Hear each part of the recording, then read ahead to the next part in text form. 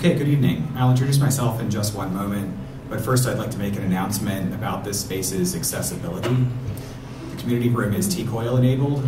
If you have T-Coil enabled devices, please feel welcome to switch them on at this time. If you don't have a T-Coil enabled device, but would like to use one of our headsets, we have made some available on top of the piano. It's over there. I'll also request that you silence your cell phones for the duration of this program. My name is Cliff Robinson, and I'm the Public Humanities Specialist here at the Princeton Public Library. Tonight's program was made possible in part with support from the National Endowment for the Humanities. The program follows from a focus which the library's team is putting on the theme of democracy for this national election year. The theme was introduced back in December at the 2023 Public Humanities Forum on Journalism and Democracy, but a number of other library programs are exploring democracy this month. A year-long book group devoted to foundational texts on ancient and modern liberal democracy, offered in partnership with the Catherine Project, launched on January 16th and will repeat each month for the rest of the year. And coming up this Sunday, on January 28th, there will be an action fair for advocacy groups, coinciding with the presentation of author Sam Daly Harris's revised and updated publication of his book, Reclaiming Our Democracy, Every Citizen's Guide to Transformational Advocacy. More events will follow this year, but tonight's program brings us home to New Jersey and this history of its democracy. It's my honor to present to you what promises to be a searching and meaningful conversation about the life of one notable New Jersey politician. Briefly, I want to introduce our two guests, William Fernekes, Bill, and Ingrid Reed. We are brought together tonight by the publication of Bill's new book, Clifford Case and the Challenge of Liberal Republicanism. Apart from this book, Bill has authored numerous articles, essays, and book reviews, as well as Children's Rights, a reference handbook with Beverly C. Edmonds, the Oryx Holocaust Sourcebook, and The Human Rights Imperative in Teacher Education, co-edited with Gloria Alter. I'll leave it to Ingrid and William to discuss his new title and its place within his intellectual profile. So that brings me to Ingrid. It is not enough to say that Ingrid is no stranger to Princeton. In fact, she is a great friend of the town. As a policy analyst focusing on New Jersey's civic affairs, she directed the New Jersey Project at Rutgers Eagleton Institute of Politics from 1996 until she retired in June 2010. Reed was a founder and board chair of New Jersey Spotlight, a civic journalism website designed to provide coverage of current state issues important to its communities, which merged with NJTV in 2018. She currently serves on the board of New Jersey Future, of which she is a founder and its first senior fellow. She chairs the Community Advisory Board of NJTV and serves on the NJ Advocacy Advisors Committee. I could go on about her accomplishments, but her presence here tonight, I'm sure, will speak for itself. So Ingrid, I'll hand it over to you at this point and let the conversation begin. Thank you both for being here. Okay, but I am delighted to say that it is an exciting book to read because of the way Bill has chosen to give us all a phenomenal picture of a very impressive gentleman. I think we would refer to him as a gentleman today. So I'm delighted that we're having a chance to talk about it. And if you pick it up in the bookstore and feel that it's heavy, as I did, I want to reassure you that it is a most readable book because the way Bill has designed it, I think it's his innate writing talent, is that every chapter is a short story. So you can pick it up one evening and say, gee, I would like to learn about this. And there it is in one chapter that you're completely enthralled and like a mystery of how will this turn out? Will he get the votes and when? And so I want to encourage you to read it. I'd like just to do a little survey. When people ask me, well, what are you doing next or something like that, I told them, well, I'm reading this really good book about Clifford Case. And every person pauses a little bit and sort of looks at me and said, some people say, two people have said, wasn't he a Republican? I think I voted for him as the only Republican I've ever voted for. And then other people say, wasn't he important in New Jersey? Or what should I know about him? I think that that the person that you decided to write about has a reputation, and people don't know why he has that reputation. Would you agree with that? Yeah, I think people under the age of 50 have virtually no understanding of Clifford Case. Mm-hmm. And because he left the Senate in 1979, right, few people today, I think, really understand what he did. Because really, if you think about it, and I point this out in the book, there's been no Republican in the United States Senate for 44 years from the state of New Jersey. Clifford Case was the final Republican elected to the U.S. Senate, which really was quite different because we had Republicans in the Senate going back into the 1930s, 40s, 50s, before Case was even elected to the Senate. And so he made it possible. But could you say a little bit about, I think Clifford Case comes across as a three-person personality in a way. One, and I'd like you to touch on each if you would, he had strong values. He knew why he wanted to do what he wanted to do. So if you say a little bit about his Dutch Reformed heritage. And the other thing that surprised me, in fact, I think I said this to you when we first met, he was a politician. He knew how the political system worked. He respected the two-party system and paid close attention. Today, when we think of people being a party person, that's not really seen, I think, as a positive anymore. But he saw it as important. Absolutely. Second thing, yep. If you want to, you can talk about the convention in 1960. Oh, sure. Sure. And then he was, from what I learned, an incredible legislator. Mm-hmm. If you really want to find out what a person does if they're in the Senate and they want to get something done, this is the book for you. It is amazing how you have to care about your colleagues, care about the opposition, think about the strategy. It might not be this year that you can get something done. And I think that there's some good examples. And the other thing about him as a legislator, he wanted to find out for himself what he should vote for. And I think we should at least talk about Cox Island and Vietnam. Sure. I mean, I can talk about that first piece in order. Okay, why don't we do that? Yeah. So, Clifford Case's father was a Dutch Reformed minister, and I think he had a huge influence on his son. Mm-hmm. His father was very concerned with the social gospel, interested in social welfare. In fact, when he headed the 6 Mile Run Reformed Church not far from here in Franklin Park, he set up a connection with a missionary project in Japan through the Dutch Reformed Church. And then when he moved to Poughkeepsie and moved the family to a larger church, he continued that. So he was very concerned about the impact of daily life the church could have, but also about good works of people. Mm-hmm. And his son, I feel, was very heavily influenced by that. Now, his father died when Clifford was only 16 years old. He died at a young age of 47 of pneumonia. And so then Clifford, only 2 years later, is at Rutgers.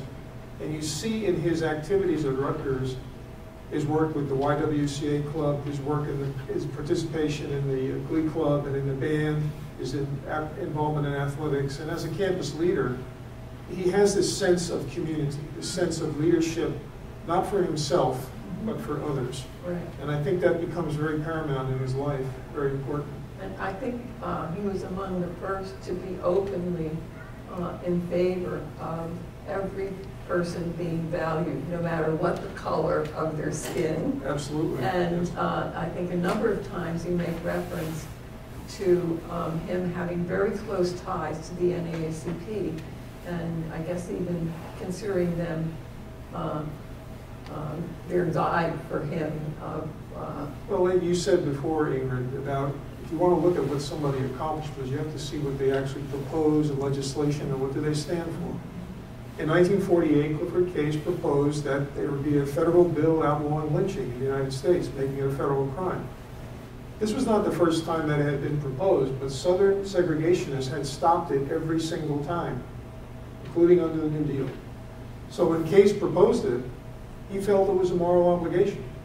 And he felt that the moral obligation was not only internal in the United States, but how could the United States say to the United Nations, 3 years old at that time, that we stood for the values of anti-discrimination if we tolerated lynching?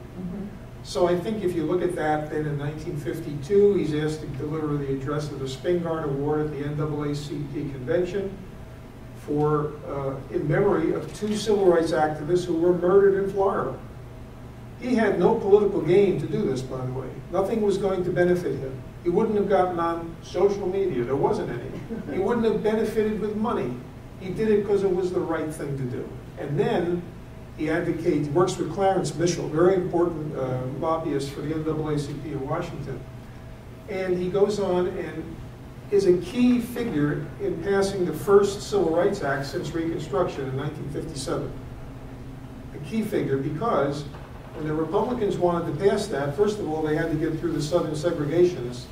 And I think if you've read Robert Caro's works on Lyndon Johnson, you get a real good taste of how important the Southern leaders of the Senate were, including Johnson. Oh, yeah. They controlled the committees. They controlled the legislation. Well, Johnson wanted to be president. And in 1957, this was one way to sort of bridge the gap between him being from the South and getting Northern Democrats on board.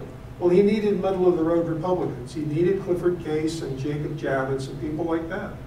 So what he did was he asked Case and others, not Johnson, but the Republican leadership did, to work on the Civil Rights Bill. And in fact, at one point, Richard Nixon, who was vice president, was presiding, and the Southern segregationists, Richard Russell in particular, they knew the ins and outs of every Senate rule. They could go rings around the Northern Democrats on this. Well, Russell tried to stop the bill. Case went to Nixon and said, I have a way around it. Nixon listened to him, and they got around it and didn't stop the bill from being considered. So in that way, I think Case not only said things, but supported them. He acted on them, right? And the other thing you mentioned, Ingrid, was I think that when you talk about his values, I think, or I should say as a politician, Yeah. I think he brought his values with him as a politician, but he also was a realist. He knew that he had to be able to get votes. But he wasn't going to sacrifice his principles either. So for example, in 1953, Case wanted to run for governor, but he couldn't get enough support from county chairpersons who were very supportive, very powerful in New Jersey, and many of them in the Republican Party were quite conservative. They thought Case was too liberal because he wasn't against the New Deal. He supported Social Security. He supported labor management. He supported the Wagner Act. So what happened was that he didn't get enough money pulled out in March of '53. Later on, when he wants to run for the Senate, he realizes he has to do something. He needs to set up his own fundraising mechanism. So he creates what's called a Committee for Senator Case. He never relied on state money and state party money, but he also didn't alienate the state party. So for example, he knows that it's important to support state, municipal, county, and other ones running for the state legislature. He would regularly come back to New Jersey from Washington, make speeches in support of county Republican groups, municipal elected officials, and so forth. So he knew that he had to sort of butter his bread with the Republican establishment, but not sacrifice his principles at the same time. He acted that way in his first campaign, according to what you wrote about. He was from Broadway. It's very interesting when I mentioned to people. Somebody said, oh, well, where was he from, Morristown or something like that? I said, no, he was from Broadway. A couple of people said, oh, you mean that's the nice train station on the Northeast Corridor? And it's, and you said that at that time Union County was a Republican. Heavily Republican. But Broadway had a lot of working class people, and I think was run by Democrats. Yeah, when he was elected in 1938 to the municipal council, he was one of 2 Republicans and there were 9 Democrats. He learned very quickly that in order to get anything done, he had to work with the Democrats. And I think you see that consistently because for only 2 years in the House and 1 year in the Senate, Case was in the minority in federal office. So he really knew that you want to get something done, we have to compromise. He even thought ahead. as I understand it. If he couldn't get something from the Southern Democrats, then he waited until some kind of incident or some kind of other bill came up where he could help them, so that there might be some reciprocity. Well, interestingly enough, when he's in the Senate in the first term, one of the issues that arises is should the Republican Party seek to make alliances with Southern segregationists? In other words, try to convert so-called solid Southern Democrats to the Republican Party. And he argued very strongly no. He says, we're going to sacrifice our principles to do that. The Republicans were the party of civil rights until the 1930s. He said, if we do that, then how are we ever going to appeal beyond that small number of people? And he wrote this article that was published in the New York Times Magazine called Modern Republicanism when he was in his first term, which was very much an Eisenhower idea, but also one that Case believed in. And he said, the Republican Party will become a minority party in the United States until we broaden our appeal beyond the traditional Republican constituencies. Well, now that you mentioned Eisenhower, you have to mention Nixon. And what do you think was really going on with Nixon and Case? Because there's a very interesting, it's a whole chapter, but the fact that Case and Eisenhower, it sort of made me realize how difficult it is to get to the president. And I think that's probably true today too. But there was a concern, I think you indicated, and I've read other places, that Eisenhower was really thinking very carefully about whether Nixon should be the nominee. Secretary of VP. Yeah. And had conversations with Case. Well, I think what happened there is that Eisenhower, of course, had had a heart attack in his first term. And they came to the realization, I think, that even though Nixon had some problematic issues in his past, he was still a loyal vice president. The interesting relationship between Nixon and Case is that Nixon came in '54 election, very close election, which Case won by only 3,500 votes. He campaigned for Case. Nixon did. Yes, he did, and he raised money for Case. And then in '60, Case was very strong for Nixon. Yeah, that's all. In You have to tell that whole 1960, story. he's very strong for Nixon, even though Nixon loses by very few votes to Kennedy, right? He loses New Jersey to Kennedy. However, then Nixon goes into the wilderness because he runs for governor in California, fails in 1962 against Pat Brown, and he has the famous statement, you won't have Nixon to kick around anymore. Well, Richard Nixon was a lot more clever than that because over the next 5 years, he rebuilt his connections in the Republican Party. He rebuilt them one state at a time, one party convention at a time, and by the time he gets to 1968, he wants that nomination. Well, Clifford Case and Webster Todd, who was the state chairman of the Republican Party, he was the father of Christine Todd Whitman, who was former governor. They decide that if New Jersey is going to have any impact at this convention, they have to have a favorite son candidate. Well, who is that? Clifford Case. That way, New Jersey's delegates can be held back to see who's sort of going in forward or not. Do they want Nixon or do they want Rockefeller? Well, it was clear that Case liked Rockefeller. So did Todd. Yeah. So what happens is that when they get to the Miami convention, Case and Todd are working day in, day out to keep the 21 delegates together in support of Case as a favorite son.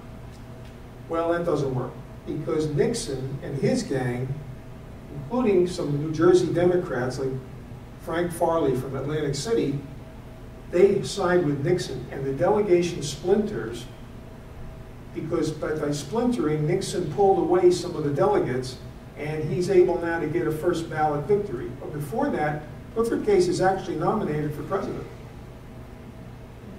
as a favorite son. So what happens is that the first ballot, Nixon wins. Case decides, okay, fine, he won, that's it.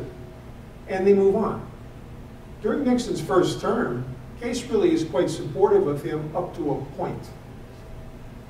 What I think led to his disenchantment with Nixon were two things. Number one, the Department of Justice moving away from supporting civil rights. And number two, Nixon's increasing hold on executive power and his reluctance to really work with the legislature on a number of issues. Foreign policy is one. Impounding funds is another one. And then I think the real break occurs here. Nixon nominates 2 Supreme Court justices, Clement Haynesworth and Harold Carswell, both of them from the South, because Nixon's goal was to replace the Supreme, or make the Supreme Court conservative. So those 2 appointments come up in the early part of his first term. Well, Case votes no on both, and both of them are defeated. Republicans turned against Nixon, and Nixon was not a man to forget these things. And he really put a lot of pressure on people. But if you read the book and you see what Case said, he was very clear. Haynesworth was not going to change his views on segregation. Carswell was not only was unqualified, but he was, I would argue, he was a bigot. So they get defeated. I think at that point, you see Case and Nixon are really divergent. Well, and we didn't get into Vietnam, that's a whole other issue. oh, well, no, We'll get there. We'll get there. We'll get there. No, but Case learned a lot about conventions in 1960 when he was asked to. I mean, in '64 at Gold Border, with the Gold Border Convention? No, I'm talking about when Minor wanted to be the favorite. Oh, I'm sorry. Okay, go ahead. I mean, that was very early. Mm-hmm. That I happened to bring that up because I was in Los Angeles and a guest at the convention, and I never really knew what was going on there, but I've learned a little bit about the fact that Minor wanted to be the nominee for the Democrats. For the Democrats, and wanted to be the favorite son as the sort of 68 maneuver. It was as though Case, when I read your book, was sounded like he was practicing about how you do this at the convention to manage your delegation and so on. But he wasn't able to really do that. So. What's interesting is that today we have virtually no experience of contested conventions. They're basically shows of ceremony because there's no debate. The person's been, excuse me, the person's been chosen already, and they just get to coronation. The last contested convention, and we talk about it in the book, was 1976. Reagan challenges Ford. Since then, there have been no contested conventions other than the Democrats in '80 with Carter and Ted Kennedy. Yeah. But we used to stay up late at night to find out who actually got the most votes. Right. And but the lore around New Jersey is that with the delegation not holding for Minor, but Kennedy being upset that they didn't come out sooner for Minor, meant that New Jersey didn't get as much money, and Kennedy never showed up in New Jersey during his whole short term, and so there are consequences of sticking with your values and so on. Well, you know what's interesting about that is that when Richard Hughes runs for governor in '61, and I would argue this is one of Case's major mistakes in his career. He didn't have a lot, but this was one of them. Case won in '60 overwhelmingly against a guy named Thorne Lord, who was the Mercer County Democratic chair, and who had the full Democratic establishment behind them, but Case crushed them. In 1961, the Republicans want to regain the governorship because Minor had been in for 2 terms. He couldn't run again. The problem was that who were they going to choose? So Republican establishment figures like Senator Walter Jones, Wayne Dumont from Warren County, they're running for the nomination. Case says, I know better. We're going to bring in Jim Mitchell. Jim Mitchell was a Secretary of Labor under Eisenhower. He lived in New Jersey, but he had never run for office. Well, Case says he'd be great. He's a federal official, the connection with Eisenhower. He'll bring Democrats, he'll bring independents, we'll win. Mitchell runs the primary, he wins. He runs a disastrous campaign against Hughes, and Hughes loses. And the coup de grace, Kennedy comes to New Jersey in '63 for Hughes 1 week before the election. And that's the end of it. And then Mitchell is so sort of knocked out by this, he won't even come down to talk to his supporters when he loses. It was sad. But Case, I think, thought he had more to, he could sort of push his guy, right? But it was a mistake. Yeah. And by the way, for years, people said, remember that, Cliff? Remember what you did with Jim Mitchell, right? We lost the governorship. I hope this isn't too inside ball game, but I see everybody smiling as though it's a lot of fun, so I'm glad to see that. But I think it's interesting that, that Clifford Case, in the public image, or when you think of him as a good guy and supporting good causes, being sensible, having values that you associate with, not with Republicans necessarily. Today. Yeah, today. And, but yet, he was very skilled as a politician. He understood that, except in his final run. And we'll save that to the end, because that's a really interesting thing. The other thing that at the very end of the book, you do it, not quite an end note, but there's a section after you sort of have, if it were a movie, Case walking into the sunset, sort of, that I think for today we should just lift out and let people read. One is Case's support for Israel, and the other one is his ongoing commitment, and I think in New Jersey particularly we should read that, for an ethics code that is enforceable for government, high government officials. Not just a statement of you should be good, but you have to do this, and a whole set of procedures for holding people accountable. Well, to start with that, So that's 6 pages, but it's worth reading. Yeah. Well, I would argue that, first of all, there was no requirement in the 1950s for government officials to publish their finances. Zero, nothing. In 1958, Clifford Case introduced a bill that required all members of the executive branch and legislature, and then later on, the Supreme Court published their finances. Had to. Oh, this was an outrage. Why should anybody, Edward Dirksen said, what is this? Why are we doing this? Why should they know how much money I have, and so forth. 20 years later, it finally was enacted, after Watergate. But Case felt government transparency was essential. You had to know what people were indebted to. Who were they paying their money to? Where were they getting their income? What's wrong with that? He published them in the Congressional Record. He put his own finances out voluntarily in 1957. So I think, he was an outlier, but persistence paid off. Now, on Israel, it's an interesting issue. The United States recognized Israel in 1948. Case is in the Congress, in the House. And one of the things that comes up soon in the Truman administration is what are we going to do about this huge refugee problem in Europe, enormous after World War II, and in Asia. Well, the United States in the 1920s had enacted the National Origins Act, which was extremely restrictive. For example, it banned people from China. It continued the discrimination against people from all over parts of the world, except for certain parts, Northern Europe in particular. Well, the Congress passed a law, or a bill, that said we're going to allow refugees, but they made very restrictive provisions and focused on certain groups in Eastern Europe and others, and basically excluded Holocaust survivors. Well, Truman was aghast, but he signed it because he said we have nothing else we can do, we got to do this.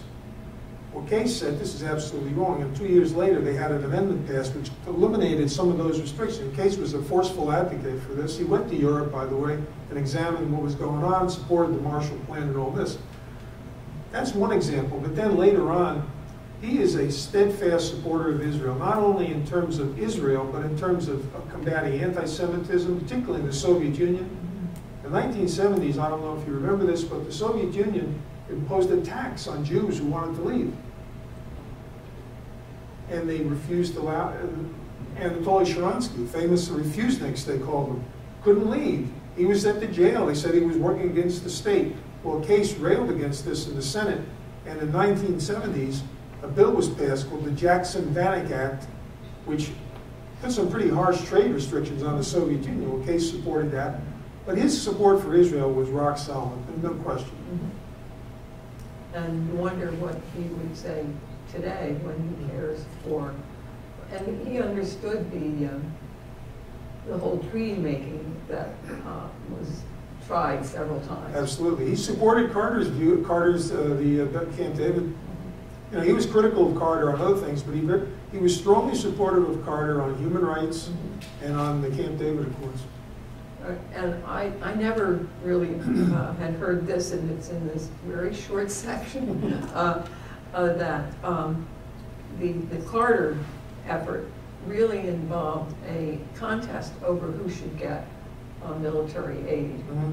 And it involves the parties that we know today. You know, you give Israel planes at the same time that you give planes to Saudi Arabia so that you have their cooperation.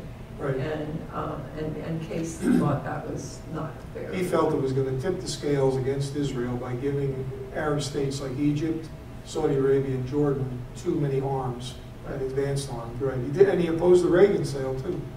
Yeah. Closer to home, you give two powerful examples of Case having to find out for himself what's going on. And also Case wrote a lot. He committed, he did his own reports.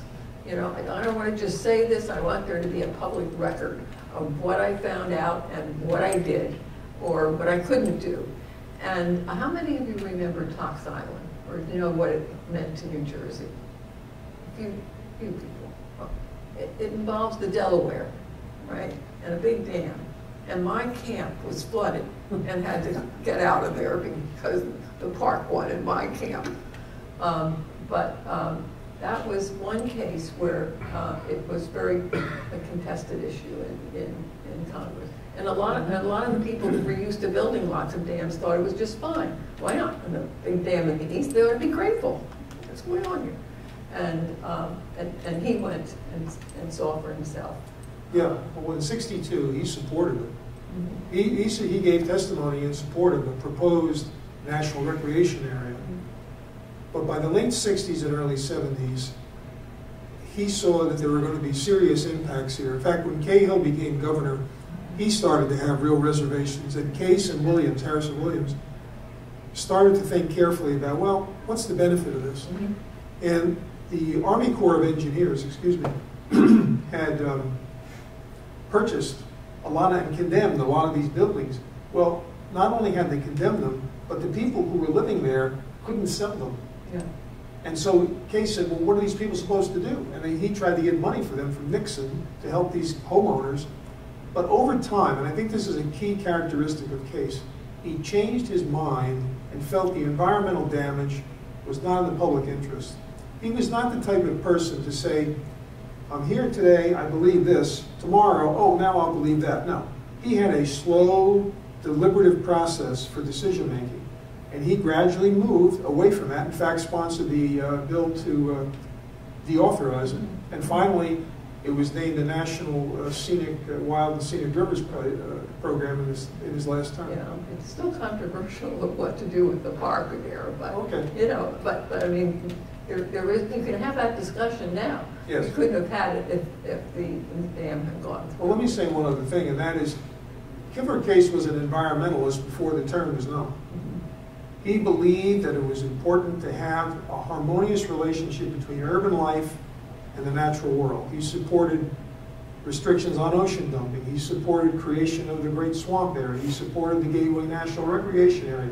He was very committed, and he was not the type of person who said, oh, now I'm an environmentalist because it's popular. No, he was way ahead of his time on that. Right. So, and that was very important in New Jersey. There were a lot of scientists that were saying that this was not the way to treat the water, our water, so they were very skeptical of Case. I don't know if there are any here tonight, if they've changed their minds, but I think it was certainly a demonstration of what he did later. which is Go to Vietnam. You want to say something about that? Yeah, this is, I think, one of the pivotal parts of his career. In the early 60s, Clifford Case, just as he had done in the 50s, was a very strong supporter of U.S. containment policy of communism. Now, by the mid-60s, he's really not talking about Vietnam. Well, as you know, in 1964, the Gulf of Tonkin Resolution was passed by Congress. Case voted for it. There were only 2 votes against it. In the Senate, it was 98 votes in favor, 2 against. Ernest Gruning from Alaska and Wayne Morse of Oregon voted against it.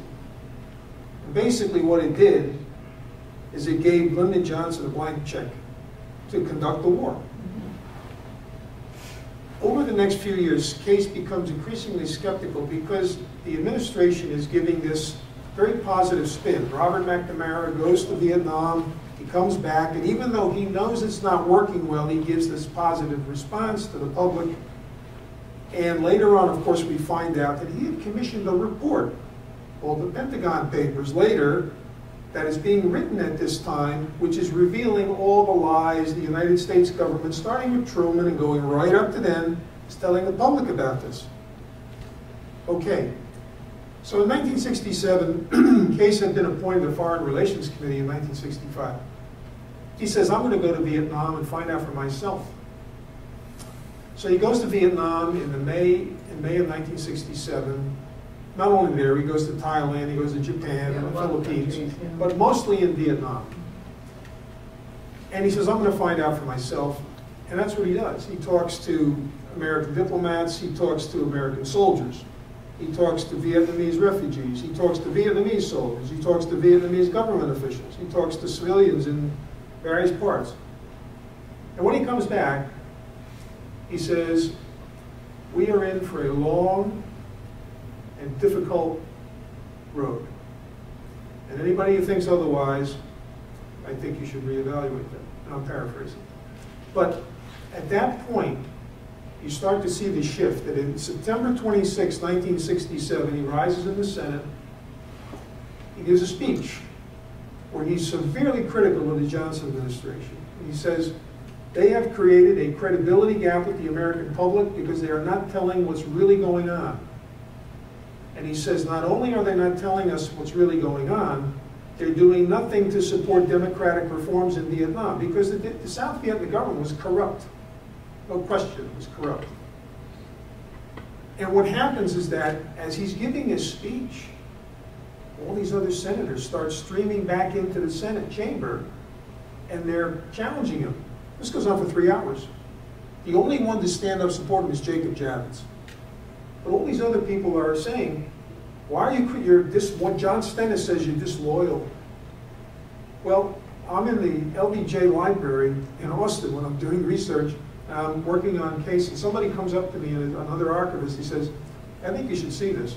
He gives me a box, and in the box is a report, 50 pages long, written by the Johnson administration to rebut every single point Case made in that speech. Wow.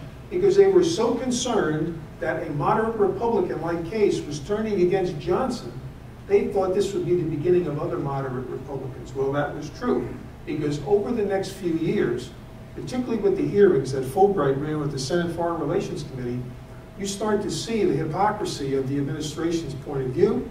You start to see that, and then when Nixon becomes president, you start to see the questioning of Vietnamization, this idea of peace with honor. At one point, when Dean Rusk is testifying, Case asks him, Mr. Secretary, do we have to destroy Vietnam to save it? That's a very powerful question, I think.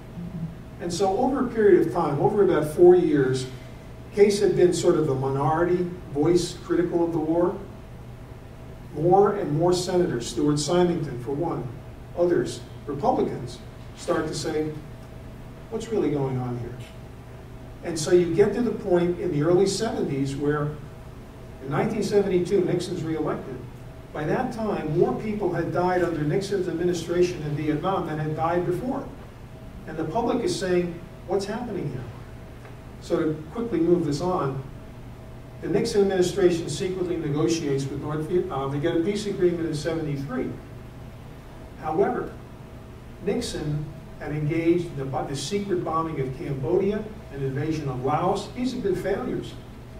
So the senators say, we have to get a way to stop this. We're going to cut the money off.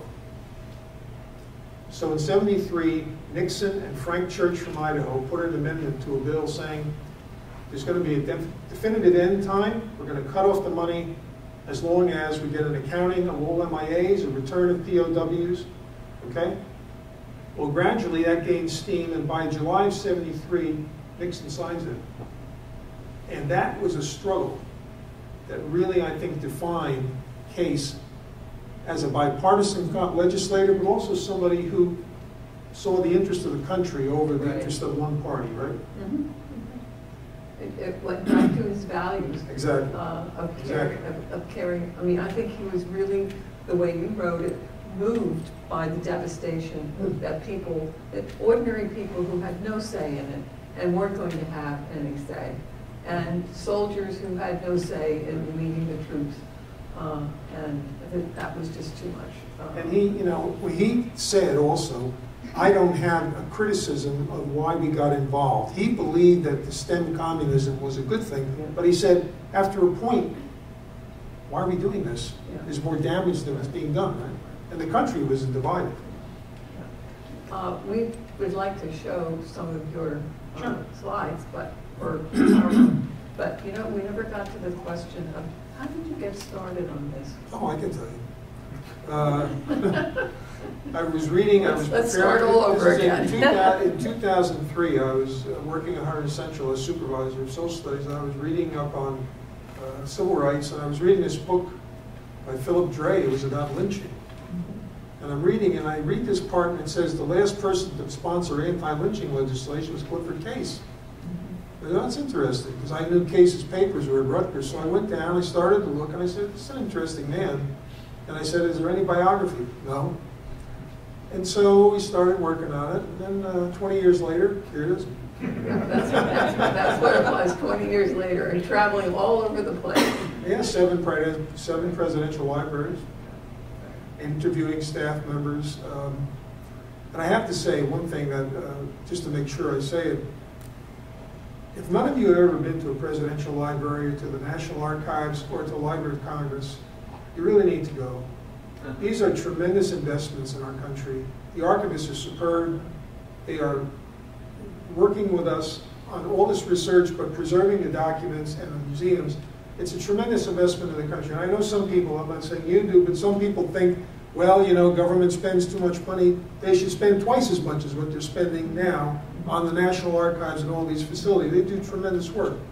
And the other thing I just wanted to say in conclusion is that the Case family has been marvelous.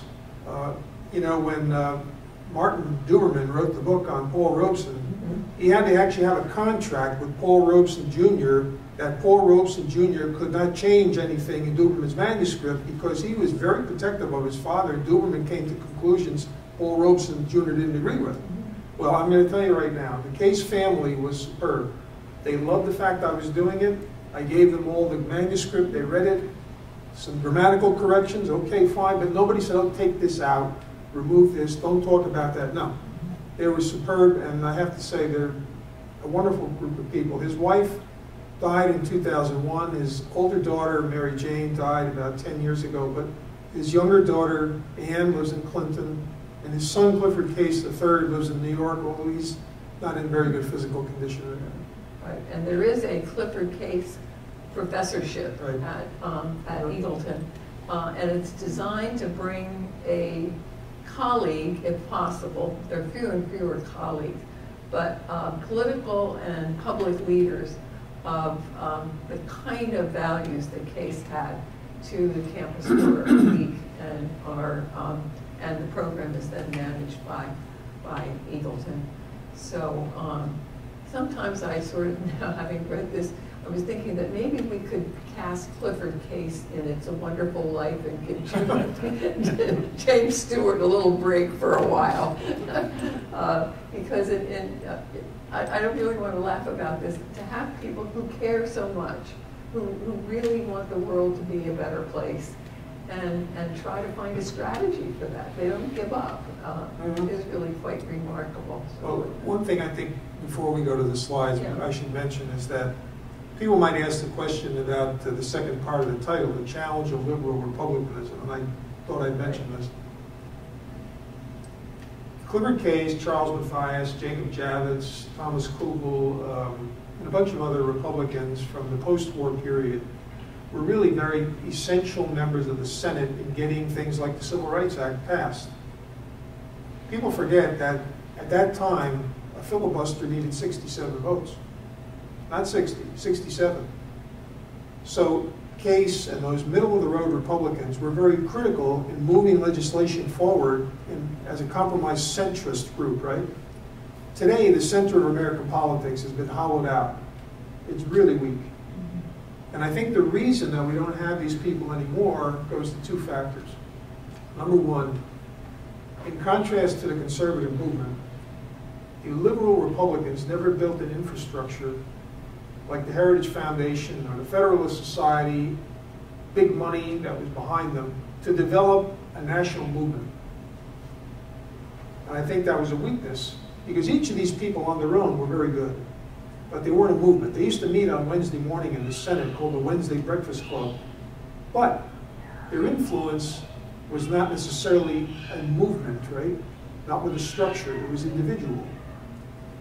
And the second thing is that by the time you get to the late 70s, that conservative movement has mobilized and created mechanisms to destroy the liberal Republicans. One of them comes up in his run against Bell in 1978. Yeah, we could have talked about it. Jeffrey Bell runs against Case as a Reagan protege in the 78 primary in New Jersey. He comes back to New Jersey specifically to do this because he had worked for Reagan. Well, he didn't raise a lot of money in New Jersey. He raised most of his money nationally through a national direct mail campaign run by Richard Viguerie, who was a conservative direct mail operator. This is one of the first times this happens. Plus you see conservative Republicans writing letters to New Jersey Republicans saying, get rid of Case, he's too liberal. So there's a nationalization of the movement to get rid of specific senators. In fact, in that campaign, Mathias and other moderates write to Bill Brock, the head of the National Republican Senatorial Committee, and say, are you going to support us or not? And he said, yes. But the problem was that this sort of national conservative grassroots movement, which began with Goldwater, never died. And they were working to get rid of liberals. So you see that gradually advance. Case is one of the first people they claim as a victim, right? And then it goes on. You have none left. By the time Barack Obama is elected in 2008, I would say maybe there were one or two left. And I'd say today, the only one who I think has the independence of mind that resembles Case is Lisa Murkowski, because she ran as an independent against the Republican Party in Alaska. She's conservative, but she's an independent thinker, and I don't think she's going to sacrifice her values. And the other one on the Democratic side is Angus King, who I think he's an independent in name. But you don't see very many of these people anymore. I asked Christine Todd Whitman in an interview when I did the interview for the book, I said, well, why didn't you run for the Senate after you left the EPA? She said, I was told I wasn't going to get any money because she was too liberal. I wouldn't call her a liberal. She was a moderate Republican leaning conservative.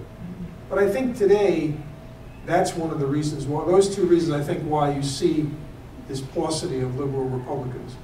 And Case didn't see it coming. Right. Because he was quite confident about campaigning.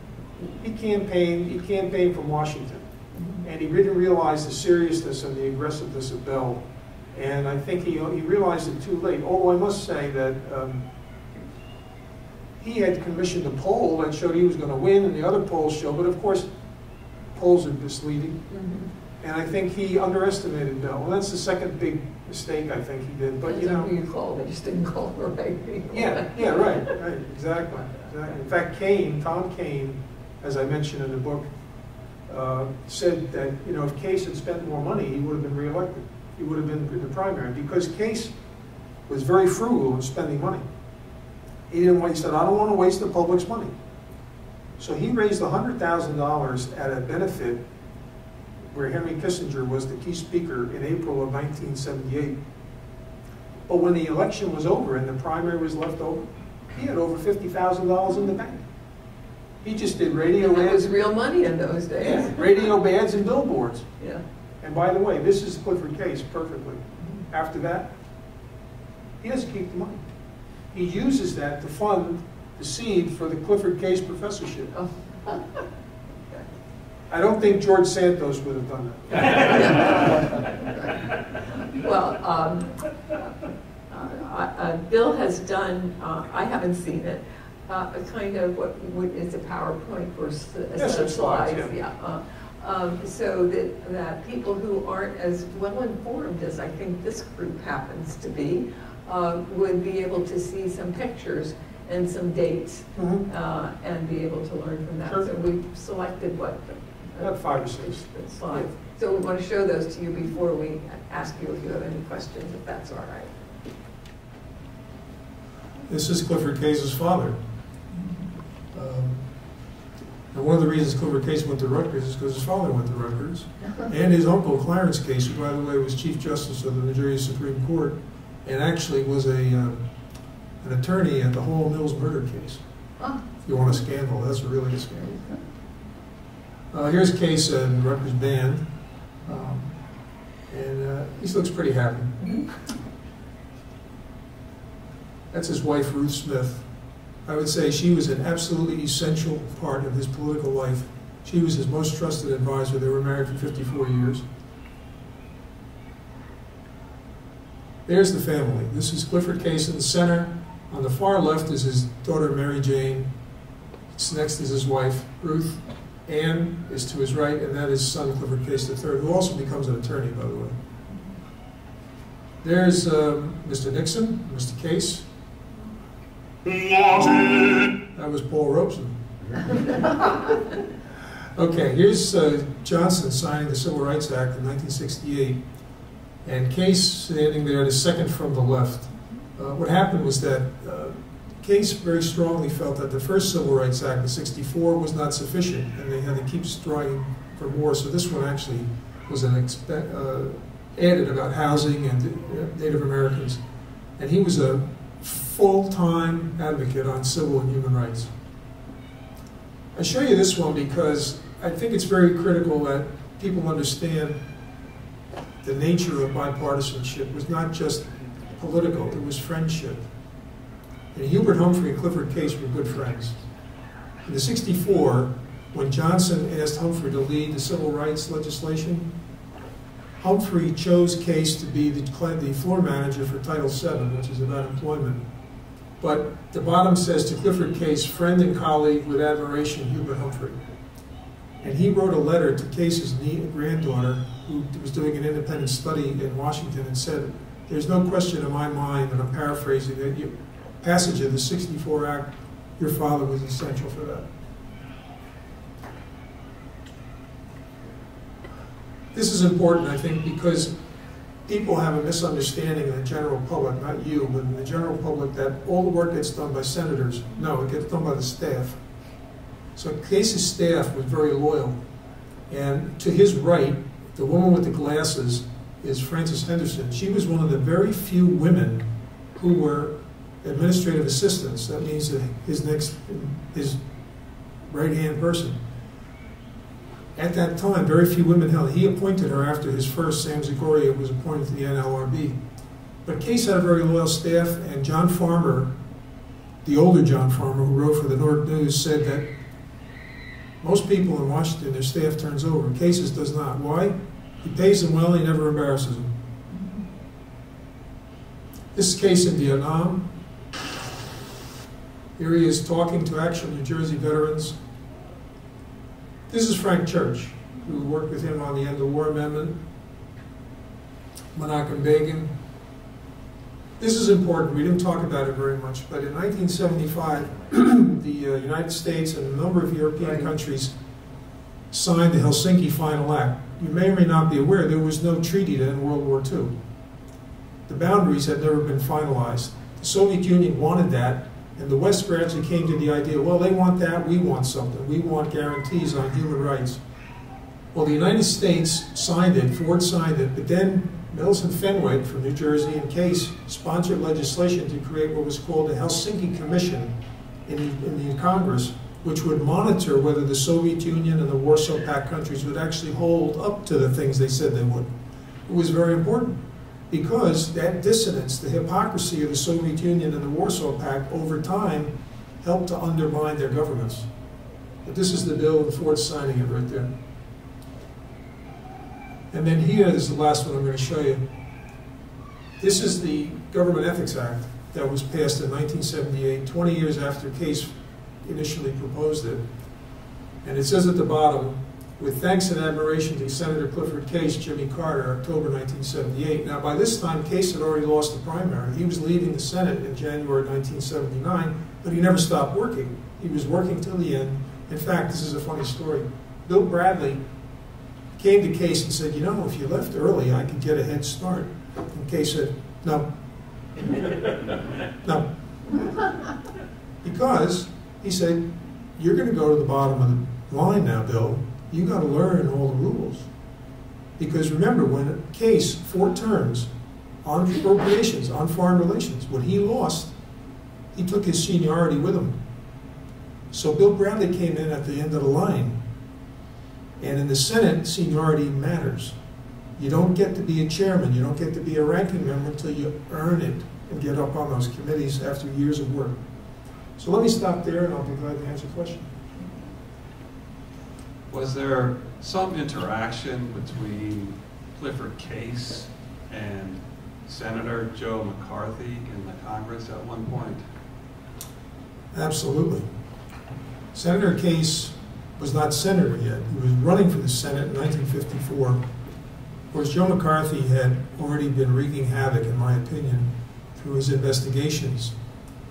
And what happened was that in July of 1954, Clifford Case came out and said, I do not think Joe McCarthy should be reappointed as a chairperson of any Senate committee, period. Well, the anti-Case conservatives in New Jersey said this is the end of Clifford Case. In fact, they referred to him as Stalin's choice for the Senate.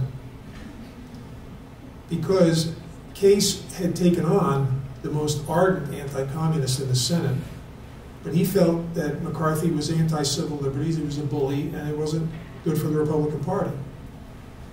So when Case won the election, he proposed that McCarthy be stripped of his committee chair. Well, he learned very quickly that as a freshman senator, nobody else was going to buy that because Eisenhower needed a senior senator who had influence, and McCarthy had seniority. So he actually didn't get what he wanted, but 3 years later, McCarthy leaves the Senate and dies. But he was definitely not a McCarthy supporter. Sir? In today's terms, wouldn't Case be called a rhino? Republican name only. When in 1964, I worked in Harrison Williams' office. And my first assignment was to look, Williams was going to run against Bernard Shanley. Can we find a difference between the Republicans and the Democrats? And what we did was an analysis of the votes of Harrison Williams and Clifford Case, and there was no daylight between them. They really, there was no difference. So I think Clifford Case today would, not only would he be called a rhino, he'd be called a traitor by certain members of the Republican Party. And I think that's a sad commentary.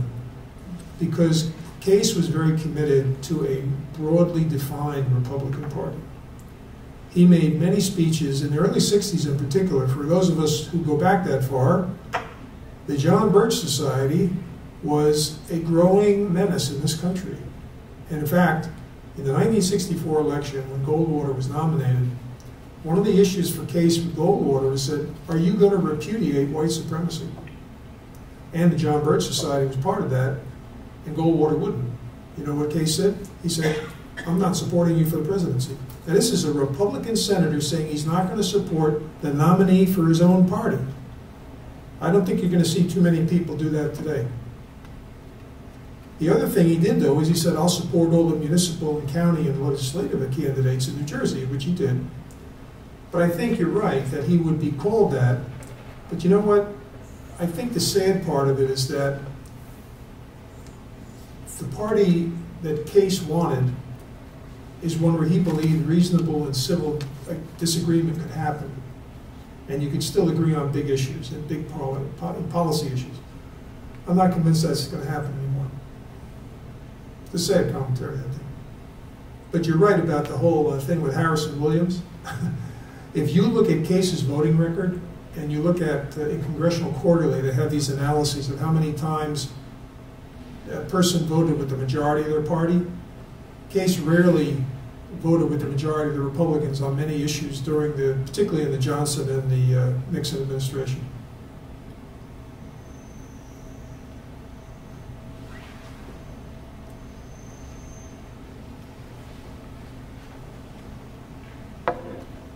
Thank you very much for your talk. I certainly enjoyed it, and I think the rest of the audience did also. I have a question about what I interpreted is your inference that the civil rights legislation, which the Republican Party started in the Senate, was originated in the Senate. But I thought I remember reading something a long time ago that in the House there was a bunch of Republicans led by Tom Curtis, who was also promoting very strongly civil rights legislation in the middle and late 50s. Were they competing? Did they work together, or which came first? Well, I think, yeah, you're right. I think what I meant by that was that the Eisenhower administration actually introduced civil rights legislation. You know, I think it was in 1955 or 56. This was after the Brown decision, when the Eisenhower administration had decided they were not going to oppose the Brown decision, even though Eisenhower himself had reservations about the idea of the federal government or the Supreme Court telling states what to do. He felt once they had done it, we got to get on board. And Eisenhower was actually quite disappointed in the second Brown decision, you know, with the all deliberate speed statement. He felt it didn't give much direction. So what ended up happening, I think, was that Civil Rights Act that was passed in '57, which was initially much stronger and had been watered down, particularly through the opposition of conservative Republicans and Southern Democrats, was not anything what Case and the NAACP and even the Eisenhower people wanted, but they wanted something.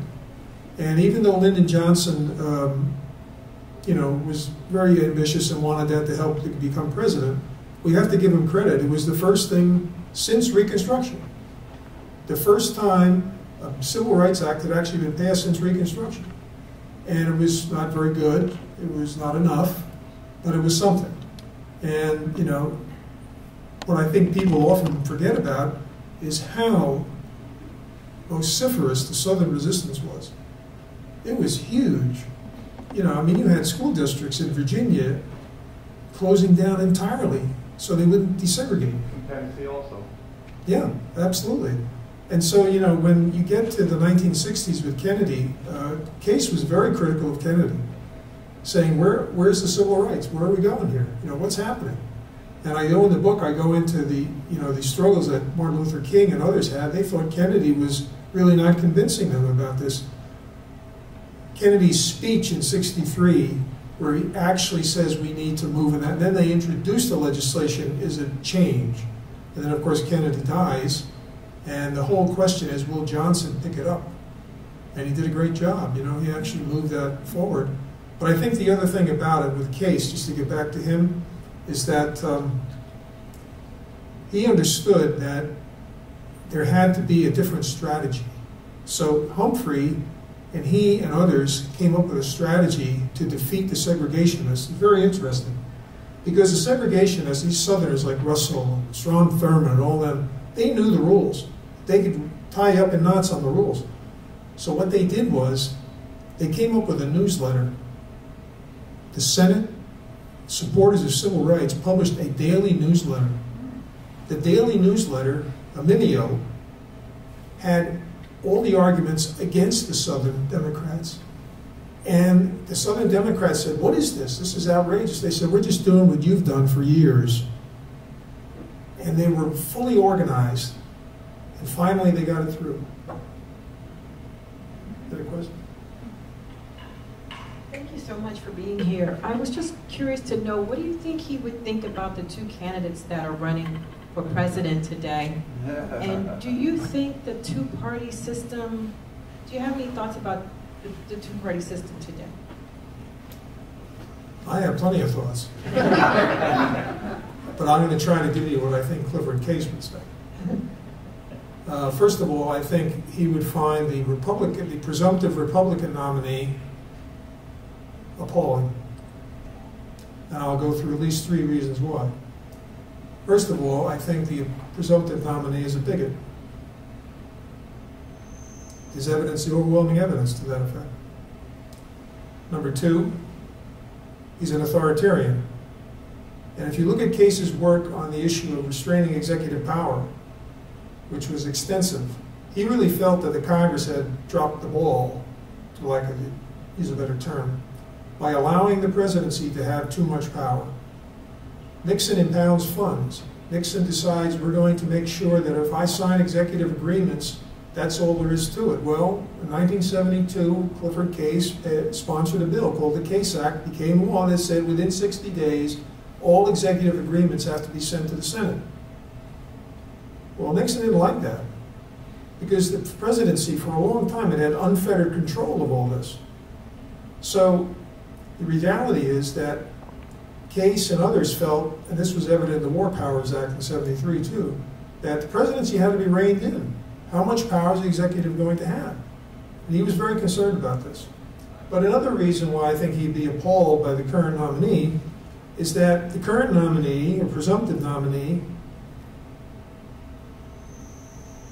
is totally focused on advancing himself and has no interest in the country. No interest in the idea of a country for all the people. He may view the country as part of his own narcissistic image. But Clifford Case, for example, strongly supported the change in immigration laws in the 1960s.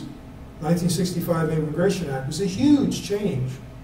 It ended the Chinese Exclusion Act. It ended the restrictions on Asians. It changed the whole process. Well, this guy, the current nominee, wants to go back to that idea before that.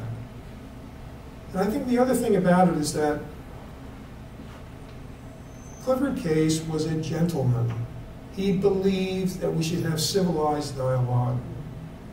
He never used ad hominem attacks.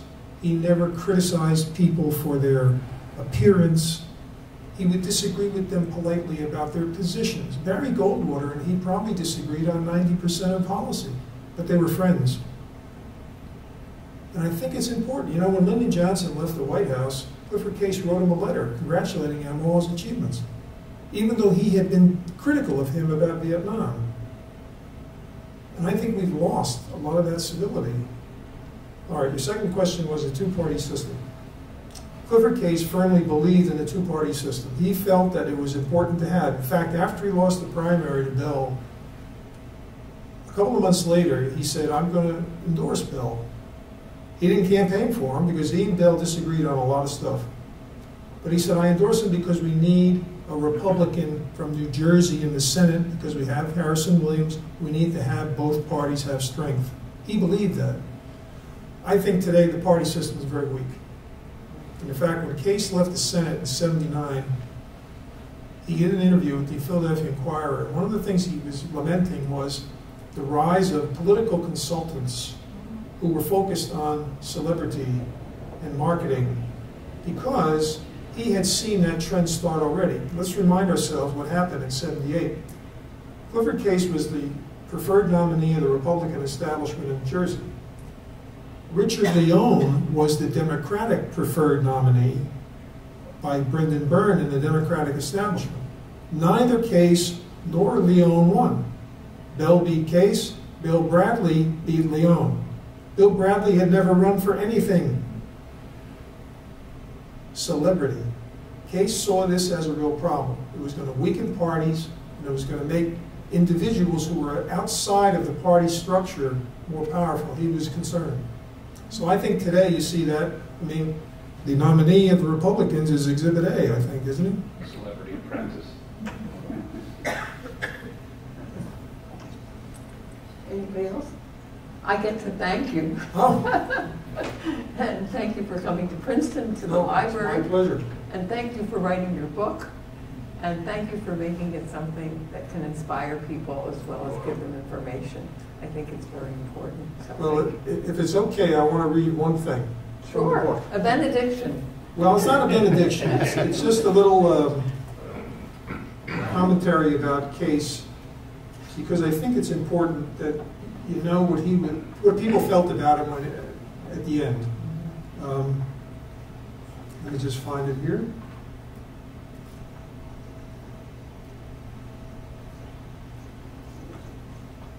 Okay, here we go.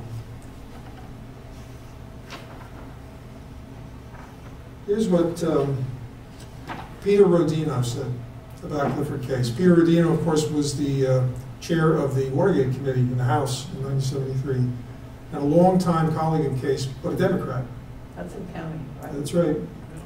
Essex. That's like about the same thing. He said, speaking personally, I've never known a more decent human being than Clifford Case. He taught us how to live with dignity and how to serve the people with integrity and honor. I hope that as we honor Cliff Case today, we can learn from the man and his principles, which help to chart a certain portion of our nation's history, for they are timeless in their simplicity and strength. And then Joe Michaels, who was an NBC television reporter for many years, and known Case for a long time, he said this in a TV editorial after Case died. Clifford Case could get as angry as a man could possibly be, but he was just too civilized to make what newsmen call good copy by saying something harsh or wounding. Clifford Case went through his life wanting to think well of people, even when some of them did their best to make that almost impossible. He believed that people could be helped by intelligent government action, and that government, which represents all the people, has an obligation to do something about the plight of the weakest. I think that sort of sums it up. That's where we began. That's right. Thank you so much. Thank you, Ingrid.